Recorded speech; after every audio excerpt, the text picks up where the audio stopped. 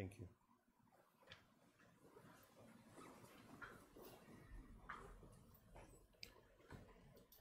Ms. Murnane, let the record reflect that all board members are present with the exception of Ms. Kearse from Floral Park and Mr. Redden from New Hyde Park, Garden City Park, and Mr. Toto from Franklin Square.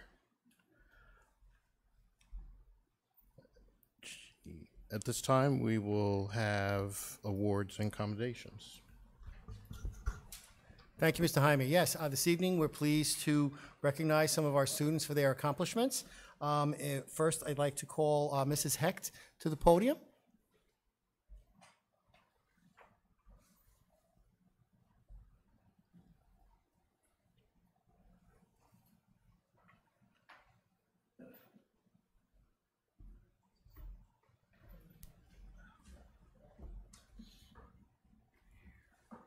Good evening. Can you hear me? Yes. Great, Yes. okay. It is my pleasure to inform you that Fatima Rajvi, an 11th grade student at Floral Park Memorial High School, has been chosen as one of 5 teens worldwide to participate in the Coordinated Management of Meaning Institute. Fatima will be working with 4 other young adults. I'm not sure. From the United States, Norway, and Denmark to create products, activities, or platforms to address the hopes and concerns of teens from around the world. The 5 participants will receive up to $15,000 to co-create lessons and materials to help teens, young adults communicate about difficult issues such as exclusion, diversity, differences, mental health, sexual orientation, grief, and more. Each participant will receive a $500 personal grant, training in communication skills, and access to a group of CMM Institute mentors for support. Congratulations to Fatima for this incredible, prestigious opportunity.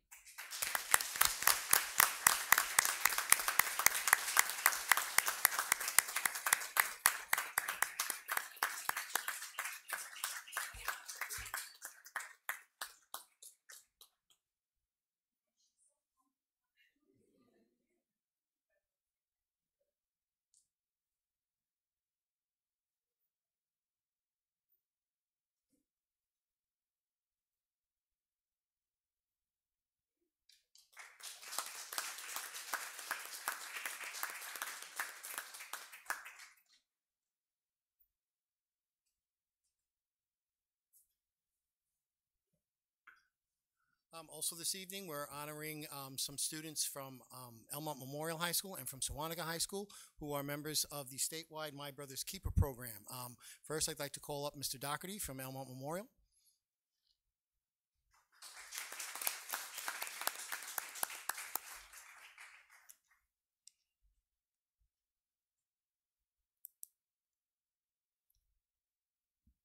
Good evening, everybody. Good evening. That was pretty good. I guess I don't have. I usually do it twice, but that was pretty good.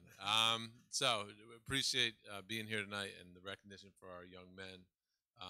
Tonight we're here honoring 2 young men and recognizing 2 young men that have dedicated their junior year to being leaders within the Men of Elmont and the My Brother's Keeper program this year with Mr. Jaime and some of his efforts and Dr. Grisani getting us into the My Brother's Keeper program across Long Island and across New York State. It's been a real pleasure to work together with other communities and other school districts in order to bring the boys together to discuss different current topics, to work together on the symposium that we attended in Uniondale just a couple weeks ago, and start to talk about some community service projects and that sort of stuff as we move forward. They've been part of our Men of Elmont program for 3 years and have done nothing but fabulous work. They're role models around the building. They work, when they're Men of Elmont leader, we always talk to the leaders that when they sign up to be a leader, it's a lot different than most clubs. We meet with the leaders 2 to 3 times per week. Our meetings are an hour and a half long. It's all student-led. They lead the meetings. They plan the meetings. And it really takes a lot of time out of their schedule to give back to their community and to present what it is to be, to really help our students who are on their manhood journey, as we like to call it. We have our final, they're in the final stages of planning our final event for the year, our summit for this year, which is going to be a little bit smaller, but we're super excited for it. And overall, they're just outstanding young men. So I'd like to recognize Mr. Terrell Lewis and Mr. Nicholas Sylvester.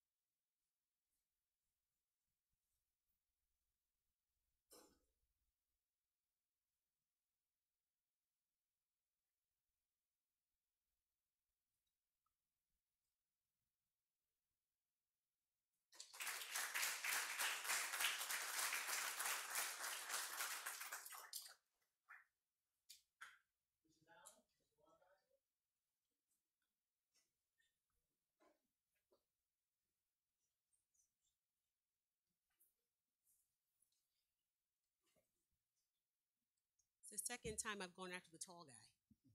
Last time was Faccio, now it's... So it was a great pleasure to have an opportunity to introduce two of our young leaders here at Sewanhaka High School. These two inaugural fellows of the Sewanhaka High School My Brother's Keeper program and Sewanhaka Pride Young Men's Mentoring Group have the talent, tenacity, charisma, intelligence that will put the world on notice. A notice that says we have true diamonds here at Sewanhaka High School. Fritz Pajot and Garvey Dorston are not only the impetus for our mentoring program here at Sewanhaka High School, but the driving force that will make up not only My Brother's Keeper thrive here at Sewanhaka, but the Sewanhaka Pride Mentoring Group, a force to be reckoned with. Fritz and Garvey embody our living manhood and the kind of young men you hope your daughters one day meet. They are humble, thoughtful young men who think of others first and always, how can I help Sewanhaka be a better place? They have high expectations for us here at Sewanhaka and never forget to hold my feet to the fire. Fritz, unfortunately, could not be here because he injured himself playing AAU basketball last night. He's on crutches, so everybody please give him good wishes. He'd like to be here, but he just can't stand. Simply put, Fritz Pajot is a natural-born leader. Through the MBK program and the creation of the Pride of Sewanhaka with Mr. Reed, our social studies teacher here at Sewanhaka High School, Fritz has become a role model for all of our students. He is reflective and sensitive toward the feelings of others. However, he is also pragmatic, inventive, and full of charisma. In conversation about Fritz, it has been said that he may be a future politician, perhaps a president of the United States, we hope. His maturity belies his age, and as people say, he's an old soul and has definitely been here before. In our building, Fritz has a way of uplifting those around him, with whether seeing a close friend or meeting a student for the first time. He engages the person, greets them politely, and tells them he hopes they have a nice day. He is always willing to lend a helping hand. He is a forward on our varsity boys basketball team, which is why he is not here tonight. He stands at 6'4". I think now he's at 6'5", and he's only 16 years old. But he is a starting and also a captain on our basketball team.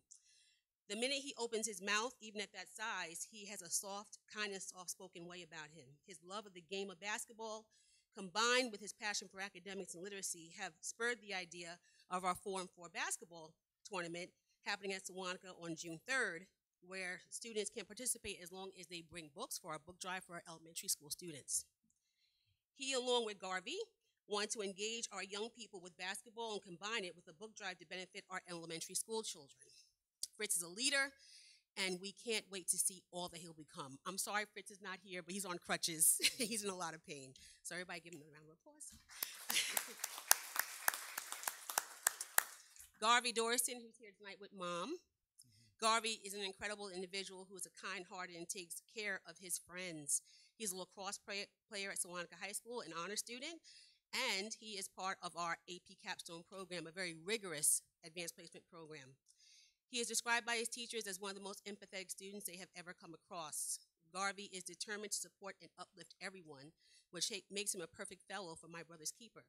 His desire to uplift his school community makes him a leader in our building. His involvement in the My Brother's Keeper program and the Pride of Sewanhaka mentoring group has allowed him to practice and hone his skills and find his voice. Garvey is a talented writer, and he has excelled in our AP Capstone program, as I said, and will not be surprised if one day he wins a Pulitzer Prize. He's that talented of a writer, everyone. And without a doubt, he's also one of our diamonds at Sewanhaka. So Garvey, come on up.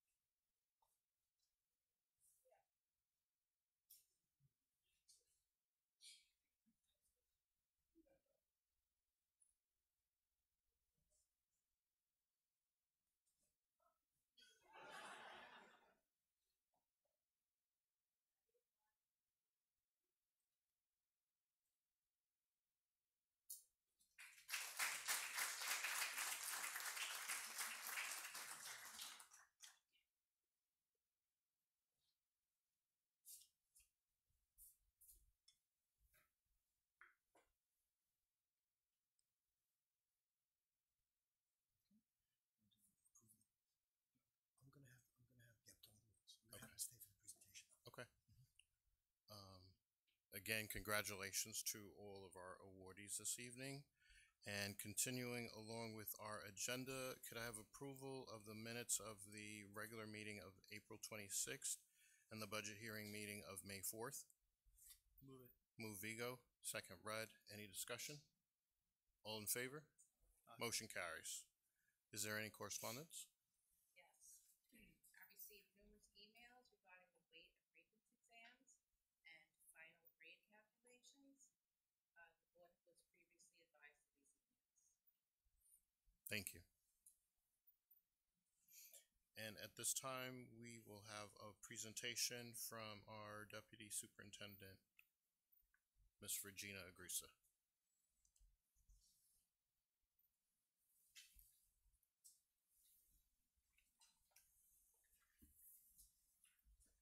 Thank you very much. Good evening. Welcome. I really appreciate the opportunity to take a couple of minutes tonight to just share with our Board of Education and our families here about the recent memo that was provided by the State Education Department on May 16th from our Commissioner that I do think will address some of the questions that we just heard some parents have been asking. But it's been a crazy school year, and we find ourselves right here now preparing for the end, and our students have been working really hard to prepare for final assessments, Regents exams, final exams, and we're really close to that finish line. And we wanted to take this opportunity tonight to really talk about what that will look like as we get ready for June. So what New York State Education Department is sharing with us is that any student who meets the following eligibility conditions may utilize what they now call the special appeal to earn a diploma with a lower score on a Regents exam. And really what that means for our students, any of our students that take a Regents exam in June of 2022, as long as they have demonstrated that for 4 marking periods they have passed, they have earned a score of 65 or higher, and were unable to pass the Regents exam and scored a score of 50 to 64, they would be eligible for a special appeal. And this special appeal would then provide our students with the opportunity to earn a high school credit with a Regents score between a 50 and a 64. And I think that this really speaks to the spirit of our students' efforts this school year, and it's an opportunity to acknowledge the body of work and the 4 marking periods resulting in a passing score of 65 or higher. This special appeal would provide students with the opportunity to then designate an SA on their transcript and would allow them to receive Regents credit towards graduation. What we wanted to talk a little bit about tonight is what that looks like and how that will actually be implemented for our students. The decision to grant this appeal would be provided by our superintendent of schools, a student's parent, guardian, teacher, counselor, chairperson can ask for the appeal, and the approval of the appeal is in effect for Regents exams that are offered in June, August, January of 2023, and August of 2023. June of 2023. Thank you. The grading policies that the district has in place right now, as all of you know, does include our Regents exams and our final exams for 20% of the final grade. And so when we thought about this, we wanted to give students every opportunity to be successful. And so what we'd like to recommend is that the Sewanhaka Central High School District engages in the safe, harmless rule beginning this June of 2022. So what that would mean is students who would want to include their Regents exam because their final grade would benefit and would be higher as a result of using the Regents exam, then we would count the 20% and we would award their final grade, including the Regents exam. Again, only if that was benefiting the student. If using the score on the Regents exam does not benefit the student, then we would not calculate the Regents exam and they would just use their 4 marking periods to determine their final grade. Students must sit for the Regents exam. All of our students that are enrolled in a Regents level course must sit and take the exam. Absent students from the Regents exam would receive an incomplete, which is consistent with our board policy, and be scheduled to take the exam in August. The district will be holding a summer school program for all students that are eligible to participate in the summer school program because they have not passed or earned a high school credit. Students who fail the Regents exam and are not eligible for the special appeal would be designated eligible to attend summer school.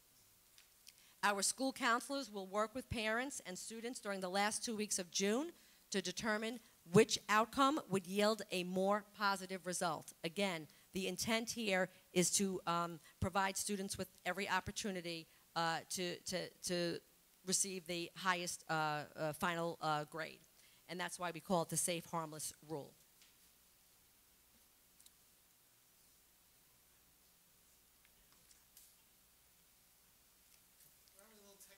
That's okay. That's okay.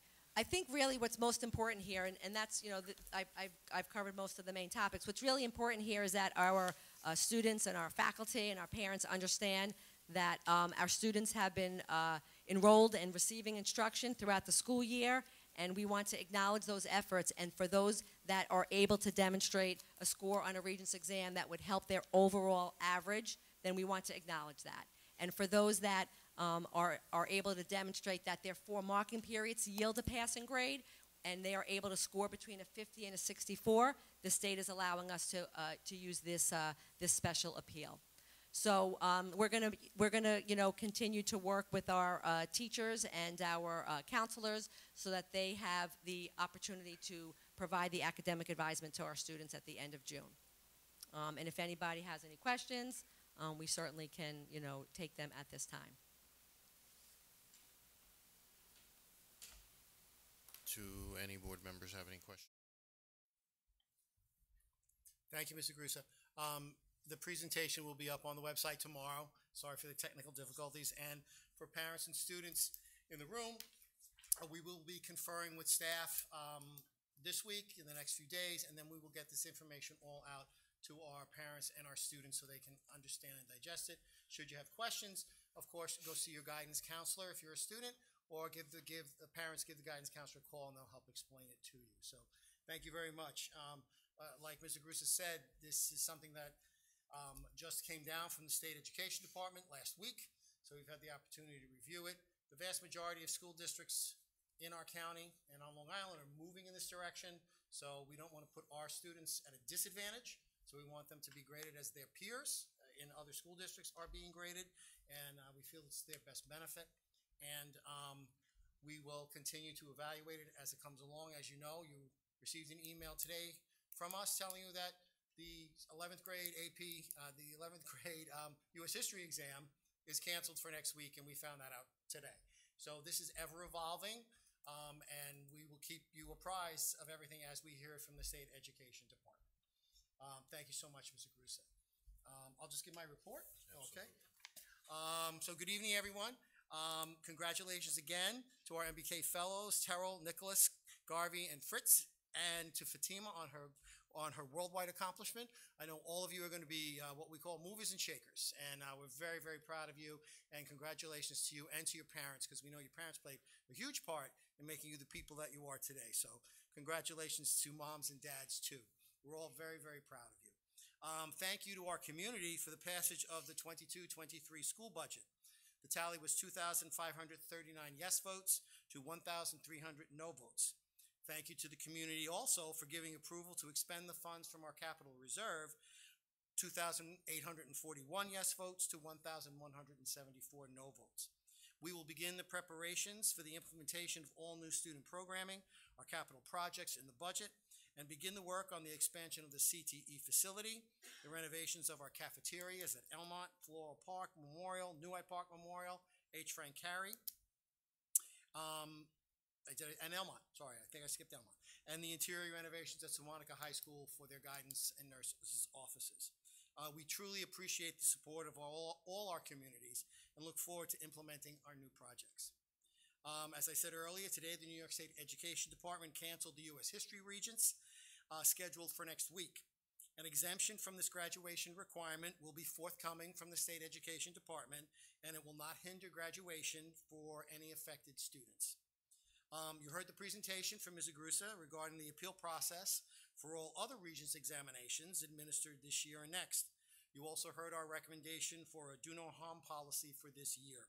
I support these recommendations, especially as the Board of Regents in Albany is reviewing the practice of administering Regents examinations and recommends that they do not even be included in our final grade calculation. So this is again a continuing topic that we will be discussing. Tomorrow evening is our last portion of a graduate strategic planning meeting. The latest edition of the Scoop, you should hopefully have received it in your homes. If not, you will soon, provides a detailed explanation of our work. When the strategic plan is finalized, we will present it to the Board of Education and to our community. The portrait and plan will be our guides as we plan professional development for our staff and exciting, innovative activities for all our students. Please consult your school's website for many upcoming year-end events. It's the end of May. We only have a few weeks left here, and the school year will come to a close. Our graduation ceremonies will be held at Hofstra University's Mac Basketball Arena on Saturday, June 25th and Sunday, June 26th. The schedule for our high school graduations are Saturday, June 25th, H. Frank Carey at 3 p.m. Floral Park Memorial. Sorry, Mrs. Heck said no. Floral Park Memorial at 3 p.m. and H. Frank Carey at 6 p.m.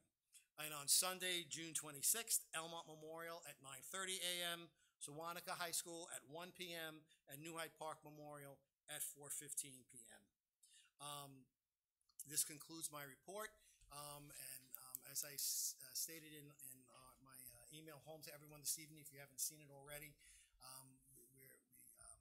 we're so saddened by the tragic events that happened earlier today in an elementary school in Texas. Our guidance counselors and our support staff are ready here to assist any student, staff member, or family member if they should need some assistance. And hope one day we never have to talk about this ever again. Thank you, and that concludes my report. Thank you, Dr. Grisani. At this time, we'll present the items for superintendent board action. Just before you do, this is also the time where we say all our really studious students, if you need to go home and finish some homework or study, now's the time to make a break for it. So if you wish to, it's okay, all righty? And parents, you're always welcome to stay for the entire meeting, but you know, I understand they do have homework to do, so now's the time. Thank you. And congratulations again.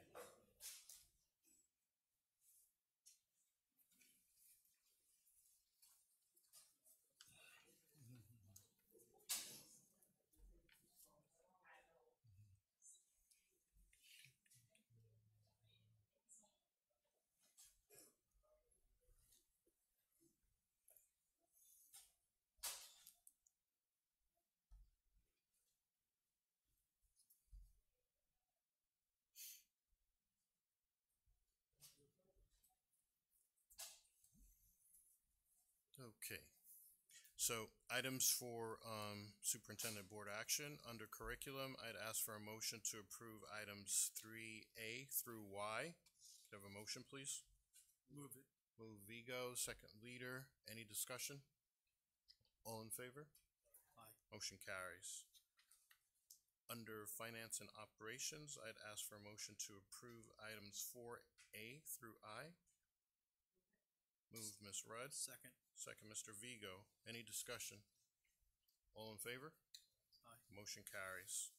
Under personnel, I'd ask for a motion to approve items A and B. Move it. Move Vigo. Second leader. Any discussion? If I may, I'd just like to draw everyone's attention to the fact that we're tenuring several of our teachers this evening, and we're very proud of their accomplishments, and we're also hiring several new teachers who are replacing those who are retiring this year. So I thank the board for their support. Thank you, and congratulations to those teachers receiving tenure and the newly retired teachers and our new teachers that will be starting in September. Again, I'd ask for a motion to, did I do 5? Big motion. Oh, 5A and B, could I have a motion, please? Move Mr. Leader, second Mr. Vigo. Any discussion? All in favor? Aye. Motion carries. Under support services, I'd ask for a motion to approve item A and B. Move it. Move Vigo. Second Ms. Rudd. Any discussion? All in favor? Aye. Motion carries. Legal?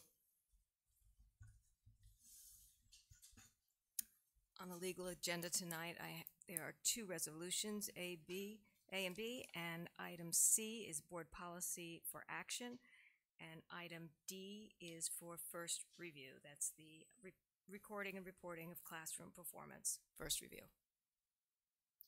So under section 7 legal, I'd ask for a motion to approve items A through C. Move it. Move Mr. Leader. Second. Second Mr. Vigo. Any discussion? All in favor? Aye. Motion carries, and item D is noted for the minutes as first reading. Is there any old business? Any new business?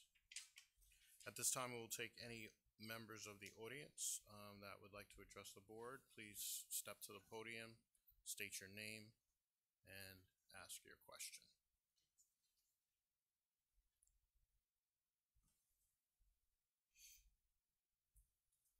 Good evening.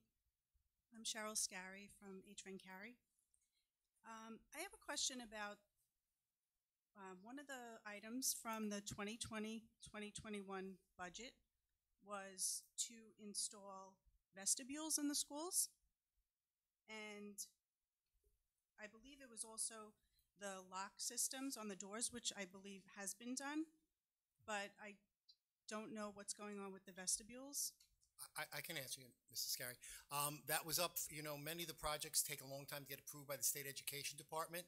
So that was, it took quite a while to get the approval. It's been out to bid.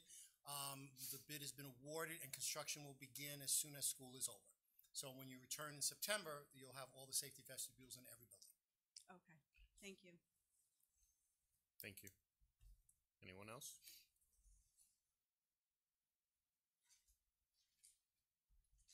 My name is Peggy Shudo. I have a daughter at Cary. I know it's not a question and answer session, so I would appreciate Dr. Gasani if maybe you could respond to me by email tomorrow. I'm sure you have my address. I've sent you a few emails, but unfortunately I've never received any responses.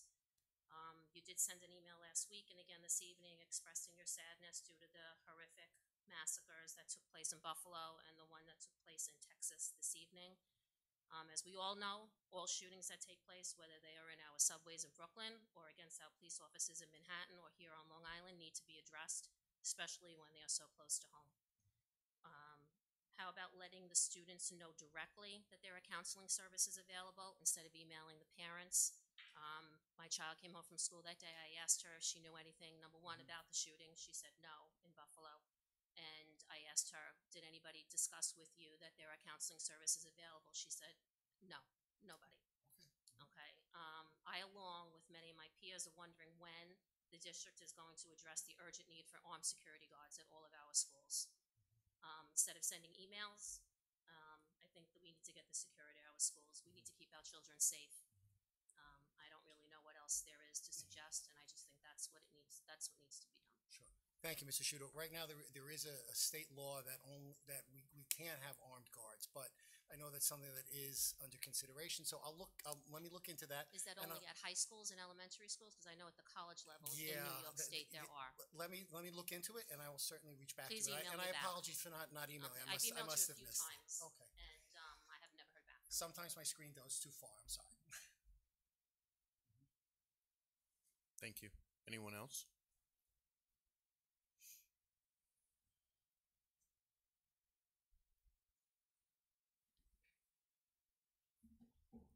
Good evening, everyone. My name's Leslyn Stewart. I stand before you as someone who understands tragedy too well. In agreement with you,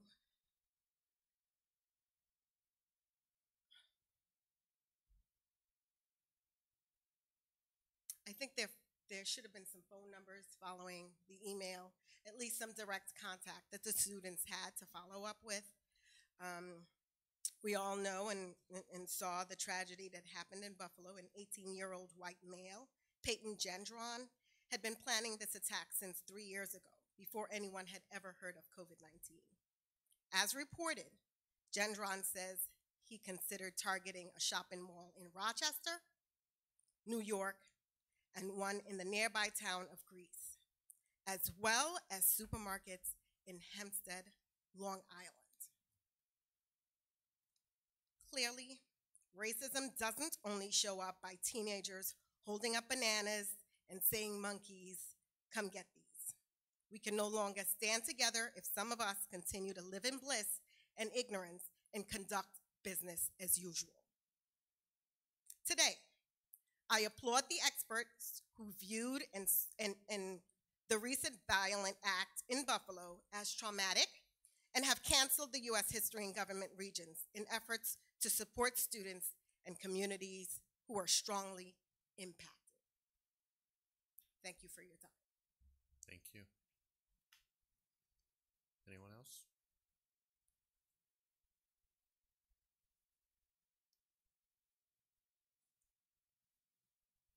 Hello, everyone. My name is Samreen Tariq. Can you hear me okay? Just a little closer to the Bring mic. it closer to the mic. Can you hear me now? Yes. Okay. I'm a parent of one son that goes to this school in Sewanhaka and another one that's going to be an incoming student.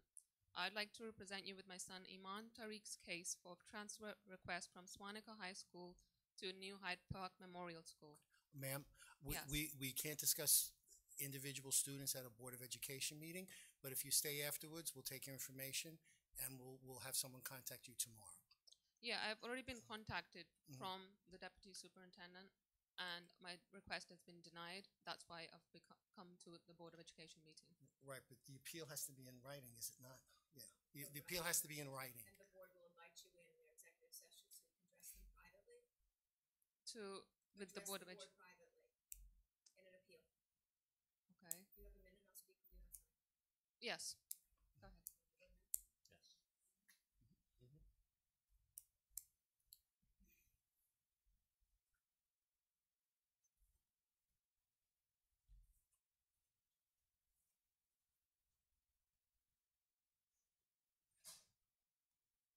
Anyone else?